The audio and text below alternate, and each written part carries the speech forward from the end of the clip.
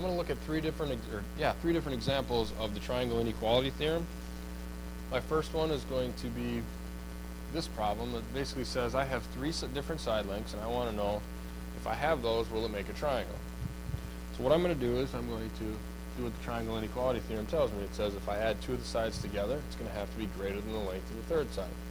I'm going to start with these two and compare it to this. So I'm going to start with 20 plus 35. Triangle inequality theorem tells me when I add those together, it's going to be greater than the length of the third side, which this time would be 15.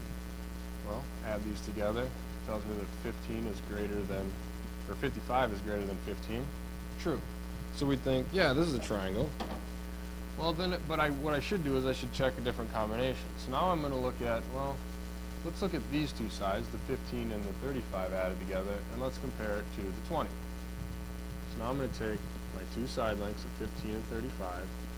Triangle inequality theorem tells me it has to be greater than the length of the third side, which is 20. So this comes out to be 50. Yep, 50 is greater than 20, so that says yes, it's a triangle. But I should check the last one, which would say, let's take a look at these two as the two sides, and then here's our third side. So if I take 15 plus 20, triangle inequality theorem says that has to be greater than 35 to make a triangle. Well, add these together, it's 35. Is 35 greater than 35?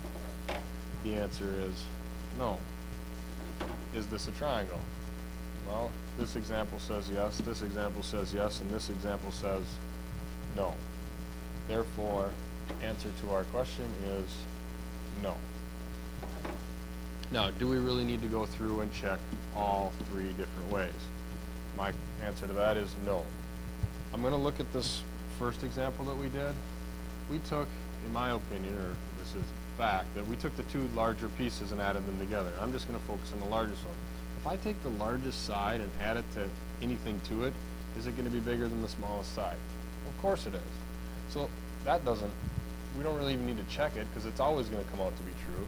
I'll come here, now I'm taking, again, largest piece. I don't care what I add it to, and I'm going to compare it to the middle side. It's obviously always going to be greater, so I don't really need to check it. But it's this last example. Take those two smaller sides, add them together, and see how it compares to the biggest side. If the two smaller sides added together really are bigger than the biggest side, yes, it's a triangle. If it's not, no, it's not, like we have in this case. So I'll come here and I'm going to use what I'm going to call the shortcut. Remember, just take the two smaller sides, add them together. Well, here are two smaller sides. Add them together and see how they compare with the biggest one. So I'm going to have my 5 and my 7. Triangle inequality says it has to be greater than the length of the third side. Is 12 really greater than 10? Yes, it is. So does it make a triangle? Yes, it does. And we're done. Proved that it's definitely going to be a triangle.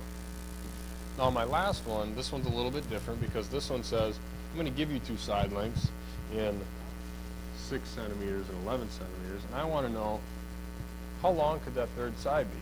Could it be 1 centimeter? Could it be 50 centimeters? Or what are all the different possibilities? What I want to do is I want to take this and I want to look at it in two different ways. One time I want to look at the 6 centimeter and 11 centimeter as the short side of the triangle. So just to kind of picture person, I'm going to say, well, here's my 6 centimeter side, here's my 11 centimeter side.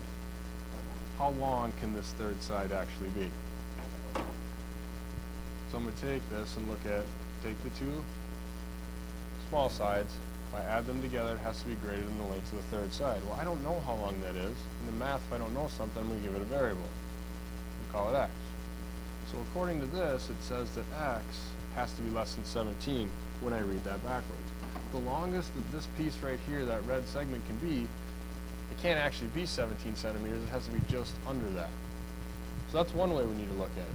But then you have to come back, and next time you have to say, well, maybe these aren't the two smallest sides. Maybe this one right here, maybe that's the biggest side in the triangle. So then I'm going to come back and say, well, then I have to add the two small sides together, which would be 6 is one of the smaller ones, and then the other one, I don't know. Well, that's my x again. And those two small sides added together has to be greater than the biggest side, which is 11. Solve this inequality. So I'm going to subtract my 6 from both sides, and now it says x has to be greater than 5.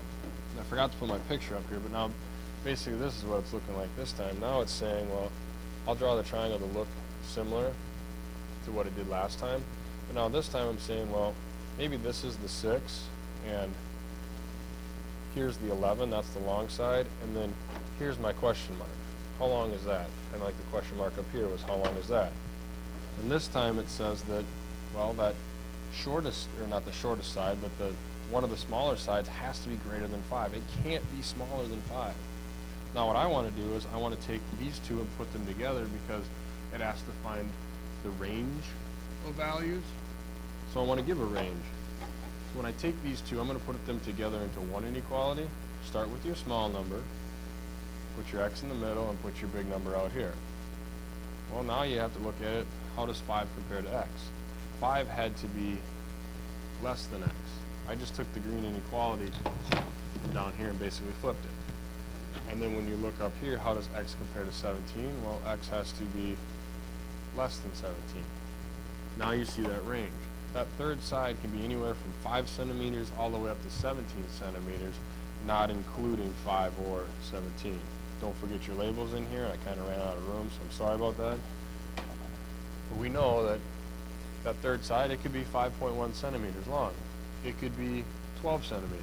It could be 16.99 centimeters. Anything in between 5 and 17, not including either one of those.